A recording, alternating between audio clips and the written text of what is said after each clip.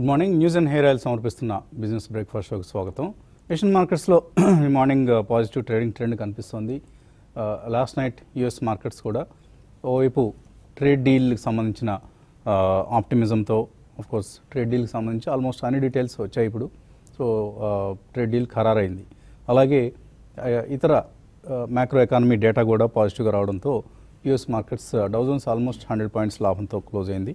మిగతా ఇండిసెస్లోనూ ఇదే ట్రెండ్ చూసాం. సో గ్లోబల్ క్యూస్ పాజిటివ్గా ఉన్నాయి, బట్ మన వద్ద పరిస్థితి మాత్రం డిఫరెంట్గా ఉంది. ఇప్పుడు సిటిజన్షిప్ అమెండ్మెంట్ యాక్ట్ దీనికి సంబంధించి ప్రొటెస్ట్ నడుస్తున్నాయి. సో దేశవ్యాప్తంగా నిరసనలు ఈ విద్యా సంస్థల క్యాంపస్లు అన్నిటికీ కూడా దేశంలోని అన్ని విద్యా సంస్థల క్యాంపస్లకి ఇది విస్తరిస్తోంది. సో దీని ప్రభావం డెఫినెట్లీ మనకు కొంతమేరకు ఎకానమీ మీద డెఫినెట్గా ఉంటుంది. మన మార్కెట్స్ మీద కూడా విస్తరించే అవకాశాలు కనిపిస్తున్నాయి. ఎందుకంటే ఇప్పటికే రకరకాల సెక్టర్స్ మనకి ఎఫెక్ట్ అయ్యాయి, అటు ఎన్బిఎఫ్సీల దగ్గర నుంచి, బ్యాంక్స్ దగ్గర నుంచి, మ్యానుఫ్యాక్చరింగ్ వరకు.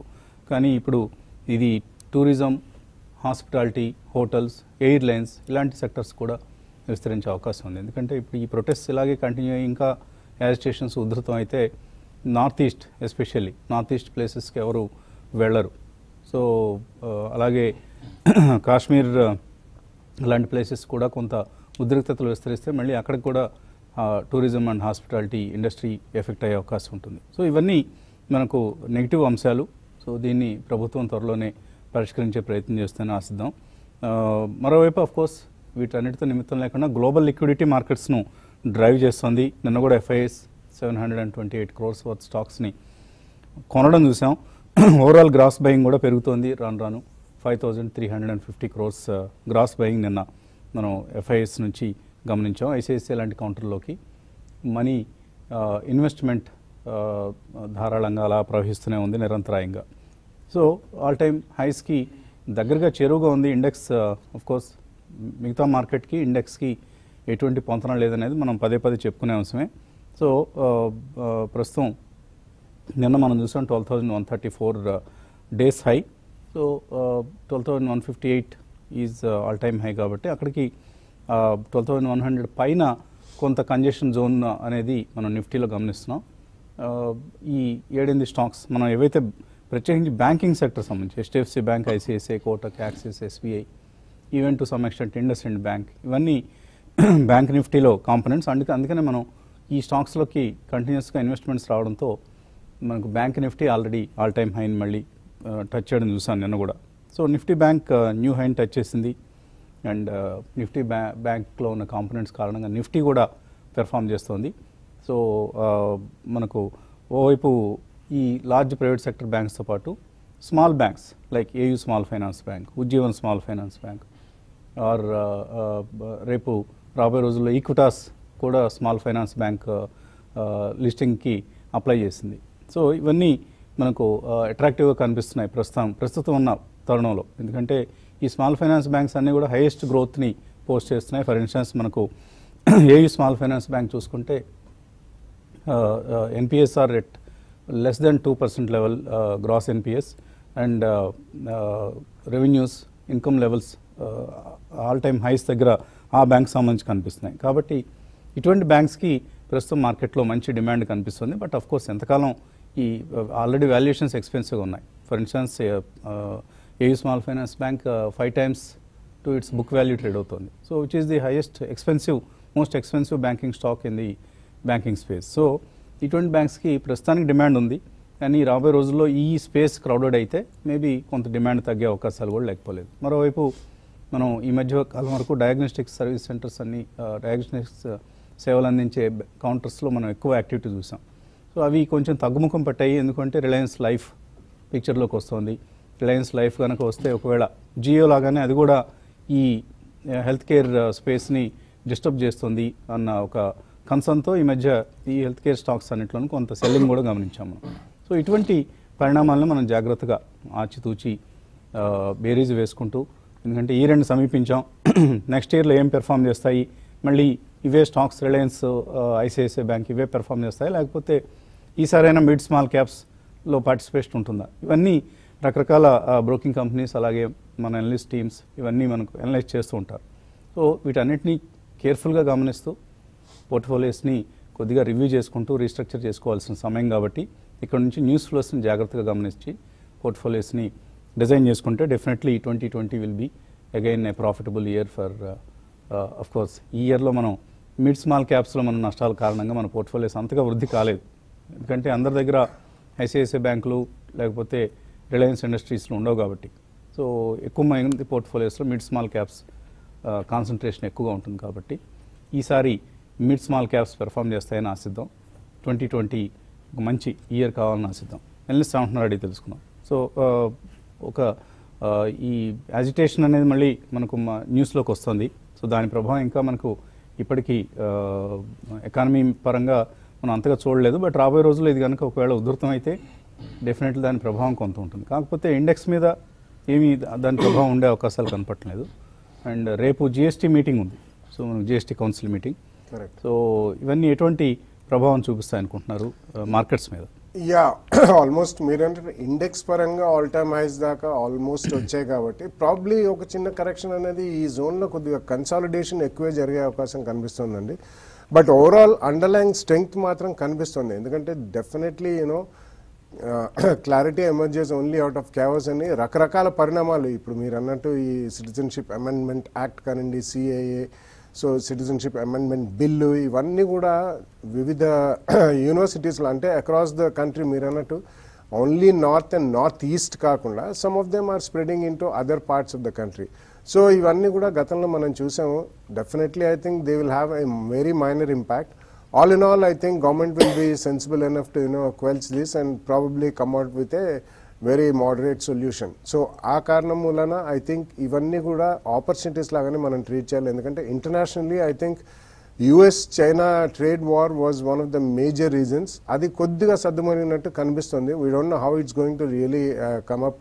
Okay, first phase sign up అయిపోయినా కానీ ఇన్ కేస్ వాళ్ళు మళ్ళీ టారిఫ్స్ గనక తగ్గిస్తే రాబోయే రోజుల్లో కొద్దిగా గతంలో ఇంపోజ్ చేసిన టారిఫ్స్ చైనా మీద, that lead to a huge demand పరంగా చాలా పెద్ద ఊరట కలిగిస్తుందండి. ఎందుకంటే China will again start consuming commodities and start the export activity. So ఇవన్నీ కూడా కొద్దిగా పాజిటివ్ పరిణామాలుగానే మనం తీసుకోవాలి. So in the next 2-3 months మనకు వచ్చే కాలంలో మాత్రం it has to be sector specific. Do not chase the expensive stocks, but at the same time do not leave the opportunity. Opportunity మనకి ఏదైతే కొన్ని సెక్టర్స్లో ఆర్ కొన్ని కంపెనీస్లో కనిపిస్తున్నాయో, go by stock specific themes, not only sectoral themes. ఒక్కొక్క కంపెనీలో మాత్రం last 1-2 yearsగా మెల్లిమెల్లిగా వాళ్ళు బ్యాలెన్స్ షీట్ సవరించుకునే ప్రక్రియ చాలామంది చేపట్టారు. అండ్ చాలామంది they have become lean and mean. So det repayment కానివ్వండి, ప్లెడ్జెస్ ఉన్న షేర్స్ అవి ప్లెడ్జ్ రిలీజ్ చేయడం, ఇటువంటివన్నీ కూడా చేశారు. That you can see chronological data మనకి 1, 2, 3, 4 quarters దొరుకుతుంది. కాబట్టి I think such companies are wear promoters increase the stake అంటే వయా మార్కెట్ పర్చేసెస్, ఇవన్నీ కూడా మనకి సూచించేది ఏంటంటే I think the promoters are more confident about the company అని చెప్పి. సో అటువంటి stocks definitely I think one should buy over the next 3-4 months అండి. Use every political opportunity or economic down turn, ఇవన్నీ కూడా they will not prolong for long. Maybe 1-2 quarters there can always be an effect. But market ఎప్పుడు కూడా 1 year ahead ఆలోచిస్తుంది కాబట్టి మెల్లిమెల్లిగా clandestine buying అనేది జరుగుతుంటుంది. అండర్లైన్ థీమ్ మాత్రం స్ట్రాంగ్గానే ఉంది. So by stocks, quality stocks on every decline. So చిన్న గ్యాప్ అప్ ఓపెనింగ్ కనిపిస్తుంది మనకు ఎస్ఎక్స్ నిఫ్టీని గమనిస్తే. సో ఓపెనింగ్లో ఎటువంటి ట్రేడ్స్ తీసుకోవచ్చు? ఐ థింక్ నిన్న కూడా సిమిలర్ ప్యాటర్న్ చూసామండి. గ్యాప్ అప్ తర్వాత మళ్ళీ ఒక సెల్ ఆఫ్ రావటం చూసాం. సో మనం నిఫ్టీ మాత్రం ప్రీవియస్ స్వింగ్ హై ఏదైతే ఉందో 12,158 నిన్న టచ్ చేయలేదు. సో 12,134 టచ్ చేసి అక్కడి నుంచి రివర్స్ రావటం చూసాం. సో ఆల్మోస్ట్ మనకి టాప్ నుంచి చూస్తే 90 points కింద క్లోజ్ అయింది నిఫ్టీ. సో డెఫినెట్లీ ఈ స్టేజ్లో కొద్దిగా కన్సాలిడేషన్ ఉండే ఛాన్స్ ఎక్కువ ఉందండి. ఎందుకంటే మనకి ఆల్ టైమ్ హై బ్రేక్అవుట్స్ తర్వాత అన్చార్టెడ్ జోన్లో ఉంటుంది నిఫ్టీ. కాబట్టి ప్రాబ్లీ ఇక్కడ నుంచి ప్రెడిక్ట్ అనేది కొద్దిగా కష్టం, ఎక్సెప్ట్ ఫర్ సైకలాజికల్ రెసిస్టెన్స్గా మనం చూసుకోవచ్చు, విచ్ వుడ్ బి 12,250 అండ్ 12,350 మధ్యలో రెసిస్టెన్స్ పాయింట్స్ ఉండే ఛాన్స్ ఉంది. అండ్ డెఫినెట్గా ఇక్కడ నుంచి ఒక కరెక్షన్ మోడ్లోనే ఉండే ఛాన్స్ ఉంటుంది. మేబీ ఒక సైడ్ వేస్ నుంచి డౌన్ సైడ్ కరెక్షన్ అనే చెప్పుకోవచ్చు మనం. సో ఆ డౌన్ సైడ్ కరెక్షన్ అనేది 11,970 దాకా వస్తే కొద్దిగా మార్జిన్ ఆఫ్ కంఫర్ట్ ఎక్కువ ఉంటుంది లాంగ్ పొజిషన్స్ క్రియేట్ చేయడానికి. అదర్వైజ్ మనకి ఓవరాల్ నిఫ్టీ చూస్తే కనుక 11,800 నుంచి 12,300 రేంజ్లో ఉండే ఛాన్స్ ఉంది. సో మనం almost near to the high end of the range ఉన్నాం. అంటే ఇక్కడ నుంచి ఒక 150-200 పాయింట్స్ పెరిగినా కూడా ప్రాబ్లీ అక్కడ ఒక ర్యాలీ అనేది అరెస్ట్ అవ్వచ్చు.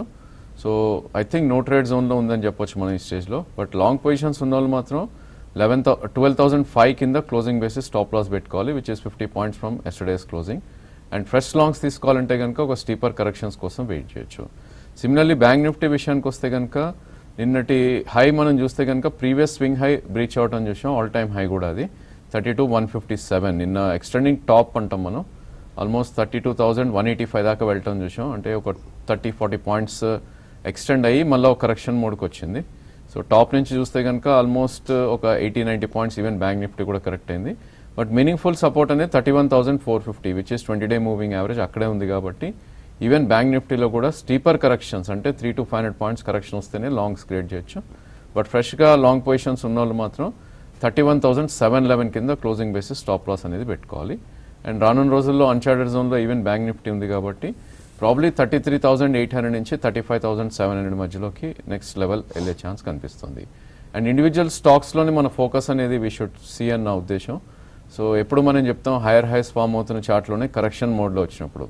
సో అలాంటి స్టాక్స్లో probably Bata is one idea. ఇప్పుడు ఆల్రెడీ స్టాక్ ఒక సైడ్ వేస్ నుంచి కరెక్షన్ మోడ్లో ఉంది. ప్రమోట్ అయ్యి మళ్ళీ 1730 దాకా రావటం చూసాం. కరెంట్ మార్కెట్ ప్రైస్ 1697 ఉంది. మేబీ ఇక్కడ నుంచి ఒక 30-40 రూపీస్ పడితే కనుక లాంగ్ పొజిషన్స్ క్రియేట్ చేయొచ్చు. 1600 కింద స్టాప్ లాస్ పెట్టుకోవాలి. అండ్ దీని ఆల్ టైమ్ హై చూస్తే కనుక 1814 3-month high. Probably in the next 3 months 1850 దాకా కూడా వెళ్ళే ఛాన్స్ కనిపిస్తుంది. So foreign money global liquidity మన మార్కెట్స్ని పెంచుతుందని మనం పదే అనుకుంటున్నాం. సో ఈ మధ్య కొత్త దేశాలు కూడా మన ఇండియన్ మార్కెట్స్లో ఇన్వెస్ట్ చేస్తున్నాయి. కొత్త దేశాలకు చెందిన ఫండ్స్ కూడా నార్వే, కెనడా, డచ్ ఇలాంటి ఫండ్స్ అన్నీ కూడా మనకు ఇప్పుడు ఇండియాలో ఎక్కువగా అగ్రెసివ్గా ఇన్వెస్ట్ చేస్తున్నాయి. ఫర్ ఇన్స్టెన్స్ నార్వే నుంచి మనకు ఈ ఇయర్లో లాస్ట్ డిసెంబర్ నుంచి ఇప్పటి వరకు చూస్తే 27% year-on-year గ్రోత్ కనిపిస్తోంది. ఈ లాస్ట్ 11 monthsలో నార్వేజియన్ ఫండ్స్ ఇండియాలో 69,278 crores వర్త్ ఇన్వెస్ట్మెంట్స్ చేశాయి. So which is a record figure. అలాగే ఐర్లాండ్, సింగపూర్, కెనడా, నెదర్లాండ్స్ అంటే డచ్ అనుకున్నాం మనం. అలాగే of course USA continues to be the largest investor in Indian equities. US funds overall foreign portfolio ఇన్వెస్టర్స్లో 36% funds USA నుంచే వస్తున్నాయి. Next of course Mauritius 13%. But మనకు Mauritius నుంచి వచ్చే ఫండ్స్ సంఖ్య కొద్దిగా తగ్గుతూ వస్తుంది. ఎందుకంటే మన పాలిటీషియన్స్ మనీయే కదా అక్కడ నుంచి వచ్చేది. మన రెడ్డి గారు, మన చౌదరి గారు వీళ్ళే కదా అక్కడ నుంచి ఫండ్స్ని పంపిస్తూ ఉండేది. సో మేబీ ఆ మనీ కొద్దిగా వాళ్ళు పాలిటిక్స్లో బిజీ అయిపోయారు కాబట్టి ఇప్పుడు తగ్గినట్లుగా కనిపిస్తుంది మారిషస్ ఫండ్స్. బట్ అదర్వైజ్ మిగతా దేశాల నుంచి అగ్రెసివ్గా ఇండియన్ ఈక్విటీస్లో ఫండ్స్ వస్తున్నాయి. కాబట్టి తర్వాత మనం గమనించాల్సింది ఏంటంటే ఏమీ ఢోకా లేదు. లిక్విడిటీ ఇలా నిరంతరాయంగా ప్రవహిస్తున్నంతసేపు Indian equities will definitely perform. చిన్న విరామం తర్వాత ఇన్వెస్టర్స్ నుంచి మెయిల్స్, కాల్స్ తీసుకున్నాం.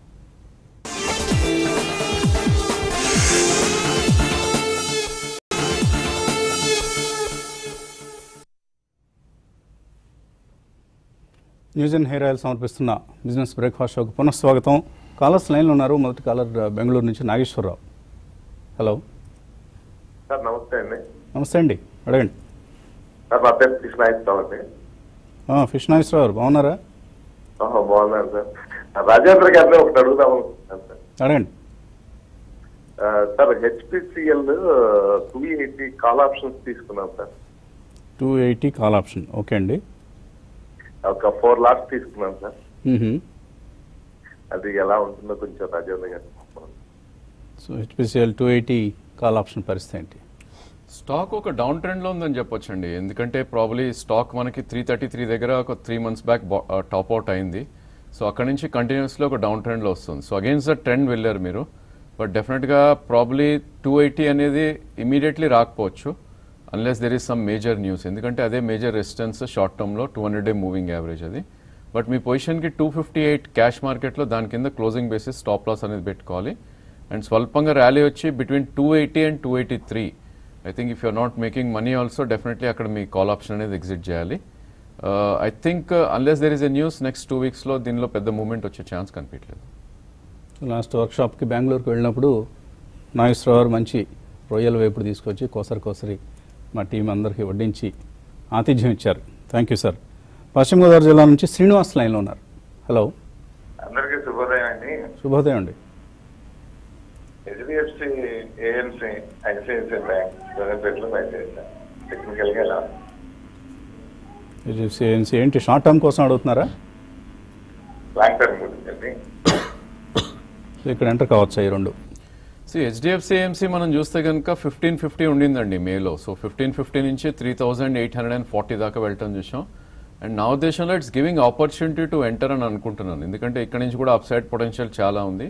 Maybe if not double, last 5 monthsలో double అయింది. డబల్ కాకపోయినా 30-40% in the next 2 years up side అయితే పొటెన్షియల్ ఉంది. సో ఎంట్రీ పాయింట్ ఎక్కడ తీసుకోవాలి? మేజర్ సపోర్ట్ అనేది 2635 దగ్గరే ఉంటుంది. అండ్ ఈ మంత్లో కూడా 2834 దాకా కూడా రావటం చూసాం. సో స్టీపర్ కరెక్షన్ చేసినప్పుడు 2-3 ప్రైస్ పాయింట్స్ చూస్ చేసుకొని హెచ్డిఎఫ్సి ఏఎంసీ కొనుక్కోవచ్చు. Maybe in the next bull run, next ర్యాలీలో ఇది మేబీ 4500 దాకా అప్ సైడ్ పొటెన్షియల్ కనిపిస్తుంది. ICICI bank I think it's best performing stock అని చెప్పొచ్చు, ఎస్పెషలీ ప్రైవేట్ బ్యాంకింగ్ స్పేస్లో. సో లాస్ట్ 1 year నుంచి అండర్ పర్ఫార్మెన్స్ నుంచి అవుట్ పర్ఫార్మెన్స్కి రావడం చూసాం స్టాక్. బట్ దీనిలో కూడా ఒక స్టీపర్ కరెక్షన్స్ వస్తేనే మంచి ఎంట్రీ పాయింట్స్ ఉంటాయి. సో 539 కరెంట్ మార్కెట్ ప్రైస్ ఉంది. నా ఉద్దేశంలో బిట్వీన్ 501 and 474 దగ్గర మంచి ఎంట్రీ పాయింట్స్ అనేది మనకు దొరుకుతాయి. మీరు లాంగ్ టర్మ్ ఇన్వెస్ట్మెంట్ అంటున్నారు కాబట్టి so there would be some opportunities. 1 or 2 days bad మార్కెట్స్లో ఈ స్టాక్స్ కొద్దిగా పడినప్పుడు తీసుకోమని చెప్తాను. తర్వాత అనంతపురం నుంచి సురేష్ లైన్ ఉన్నారు. Hello sir. Good morning sir. Morning అండి, అడగండి సురేష్. సార్ నాది రిలయన్స్ తర్వాత రెయిన్ ఇండస్ట్రీ ఉన్నాయి సార్. అంటే నేను వాళ్ళ ఫాదర్ ఉన్నప్పుడు, దిగుబాయి నంబాయి ఉన్నప్పుడు 30 ఏళ్ల క్రితం అవి ఆ రోజు కన్వర్టబుల్ డిబెంచర్స్ కింద తీసుకున్నా. ఈ మధ్య జాబ్ లో బిజీ అయిపోయి పక్కన పడేశాను సార్. అవి ఇప్పుడు రిటైర్డ్ అయ్యే టైం ఉంది. అవి ఒక 400, ఇవి ఒక 200 ఉన్నాయి సార్. మీ అడ్వైజ్ ఏంటి సార్ దీని గురించి? రిలయన్స్ ఇండస్ట్రీస్ 400 షేర్స్ ఉన్నాయా? 380 ఉన్నాయి సార్. 380 Reliance industries. ఓకే. అంటే వాళ్ళ ఫాదర్ ఉన్నప్పుడు వాళ్ళు డివైడ్ అయిపోయినప్పుడు వాళ్ళు మళ్ళీ ఆయన ఇది ఇచ్చుకుంటూ వచ్చాడు, బోనస్ షేర్స్ ఇచ్చుకుంటూ వచ్చాడు అనమాట. అనిల్ అంబానీ, ముఖేష్ అంబానీ. వేరే ఇవి అనిల్ అంబానీ షేర్స్ అప్పుడు నేను రైట్ టైంలో తెలియక అమ్ముకోలేకపోయాను. అవి రిలయన్స్ కమ్యూనికేషన్, రిలయన్స్ ఇన్ఫో అవి పోయినాయి అన్నమాట. ఓకే అండి. ఇవేమో పైన వచ్చాయండి. అంటే ఇంతవరకు నాకు టైం లేదు సార్. ఇప్పుడు కొంచెం టైం ఉంది, దీని మీద కొంచెం చేద్దామని సార్ షేర్స్ బిజినెస్. మీ అడ్వైజ్ ఇద్దామని. అంటే ఇప్పుడు మీకు ఇంతకుముందు టైం లేదు కాబట్టి షేర్లు చేయలేదండి. ఇప్పుడు టైం ఉంది కాబట్టి షేర్లు చేద్దాం అనుకోవడం అది కరెక్ట్ కాదండి. మన రిస్క్ ఎపిటైట్ అనేది, రిస్క్ తీసుకోగలిగిన శక్తి అనేది వయసు సీనియర్ సిటిజన్షిప్ వచ్చిన తర్వాత తగ్గిపోతుంది. సో ఆ టైంలో మీరు ఈ ఒత్తిళ్ళని, మానసికంగా ఒత్తిడి కలిగించే ధోరణి మార్కెట్స్లో ఉంది. ఆ ఎమోషన్స్ అవి ఉంటాయి మనకి. కాబట్టి మార్కెట్స్ తగ్గినప్పుడు బెంబేలు ఎత్తిపోవడం, లేకపోతే పెరిగినప్పుడు ఉత్సాహపడిపోవడం, ఇవన్నీ సహజంగా జరుగుతుంటాయి అందరికీ కూడా. సో ఈ సమయంలో మీరు మరీ అంత ఎక్కువ స్ట్రెస్ తీసుకోవద్దు. వయసు, ఎనర్జీ ఉన్నప్పుడు, సంపాదన బాగున్నప్పుడు అప్పుడే మనం మార్కెట్స్లో ఉండాలి. ఆ టైంలో టైం లేదంటారు. ఎందుకు ఉండదండి? టైం చాలా, టైం మనకి ఫ్రీ టైం చాలా ఉంటుంది. కాకపోతే దృష్టి పెట్టాం అంతే. మిగతా పనుల మీద, వ్యాపకాల మీద ఎక్కువ దృష్టి పెడతాం. రాజకీయాలు మాట్లాడమనండి, గంటలు గంటలు మాట్లాడుకుంటాం. సినిమాల గురించి మాట్లాడమనండి, చాలా సమయం వెచ్చిస్తాం. వేరే ఇటువంటి ఇప్పుడు యూట్యూబ్లో కూడా వీడియోస్ చూస్తుంటాను నేను. ఒక్కొక్క దానికి 1,00,000 వ్యూలు, 2,00,000 వ్యూలు. ఒరే లంబడి కొడక అని తిట్టిన వీడియోకి బోల్డ్ అన్ని వ్యూస్ ఉంటాయి. అదే మనం చక్కగా ఫలానా షేర్లు కొనుండాయా, ఫలానా ఇన్వెస్ట్మెంట్ చేయండి, మీ సంపాదన రెట్టి, మీ వెల్త్, మీ సంపద రెట్టింపు అవుతుంది, 3 రెట్లు అవుతుందంటే 2,000, 3,000 వ్యూస్ ఉంటాయి దానికి. ఇక అది మన ధోరణి, మన పెడ మనస్తత్వాలు, దానికి వరి కావడం తప్ప మనం చేయగలిగిన లేదు. సో ఇప్పుడు RIL ఆయన బోనస్లు, గీనస్లు అన్నీ కలిపి 380 షేర్లు వచ్చాయి. సో ఈ సమయంలో బాగుంది కదా, ప్రాఫిట్ బుక్ చేసుకోవచ్చా? లేదండి, ఉంచమని చెప్తాను. అంటే ఇన్నేళ్ళ నుంచి ఉంచారు. బట్ RIL లాస్ట్ 1 year నుంచి it has been performing.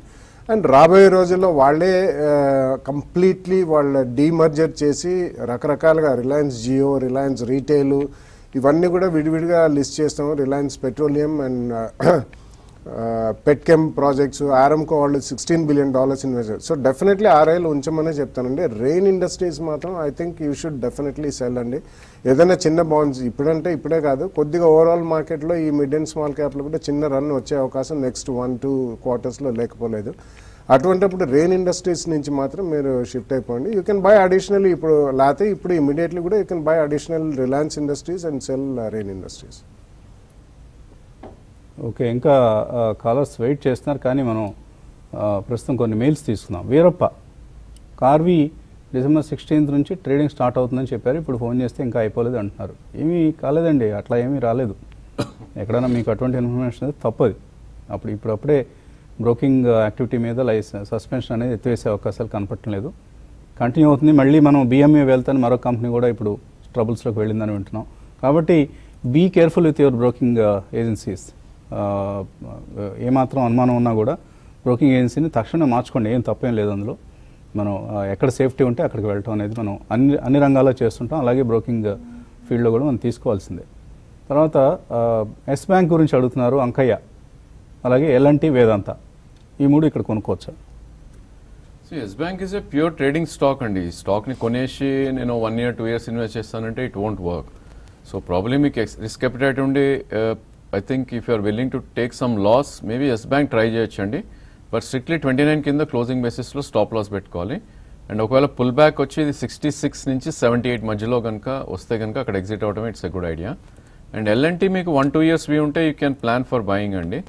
So definitely stock అనేది 1201 దగ్గర ఒక మేజర్ సపోర్ట్ ఉంది అండ్ 1180 దగ్గర I think that should be the ultimate support ఈ స్టాక్కి. సో 1180 కిందకి రానంతసేపు ఐ థింక్ ఈ stock will do well in the next 2 years. So 2 price points choose చేయండి, 39 నుంచి 1250 మధ్యలో 1 year వ్యూ కోసం. మధు పెనుగొండ నుంచి M&M అశోక్ లేలాండ్ లాస్ట్లో ఉన్నారట, సో యావరేజ్ చేసుకోవచ్చా ఇప్పుడు? అలాగే అబాట్ ఇండియా 1 year డ్యూరేషన్తో కొనుక్కోవచ్చా?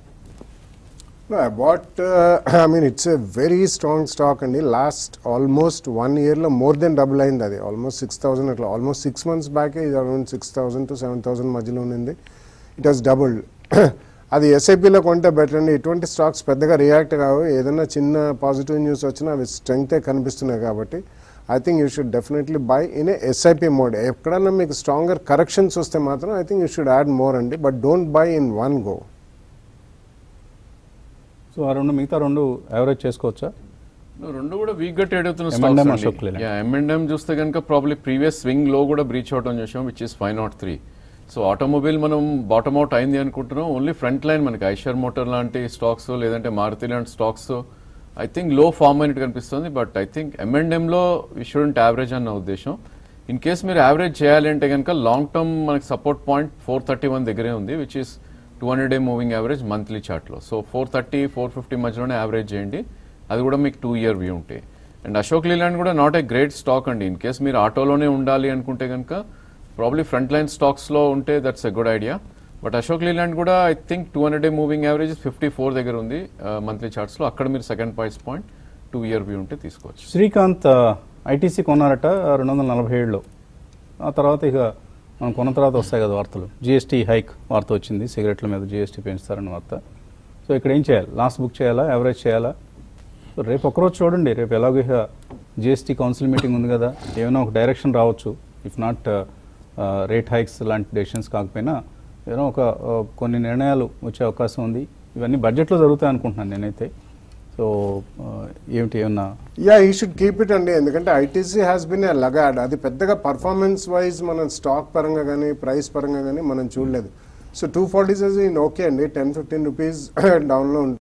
వాళ్ళ tobacco business though it's a core profit earner, but ఇతరత్ర వాళ్ళ FMCG కానివ్వండి, హోటల్స్ కానివ్వండి, పేపర్ బోర్డ్స్, ఇటువంటివన్నీ కూడా they are expanding hugely. So ఒక 2 year వ్యూ ఉంటే మాత్రం ఈ రేట్లో అడిషనల్గా కొంటే కూడా మీరు కొనొచ్చు, but don't sell it at this rate and come out. నేను బడ్జెట్లో అని అన్నాను, బడ్జెట్లో కాదు, బడ్జెట్ తర్వాత బహుశా GST తర్వాత ఈ కౌన్సిల్ మీటింగ్లో ఏదైనా డెసిషన్స్ తీసుకునే అవకాశాలు కనిపిస్తున్నాయి. ఇప్పుడు ప్రస్తుతానికైతే స్టేటస్కో ఉంచుతారనే మార్కెట్ భావిస్తోంది. ఇది ఇవాల్టి business breakfast show. Keep watching TV5.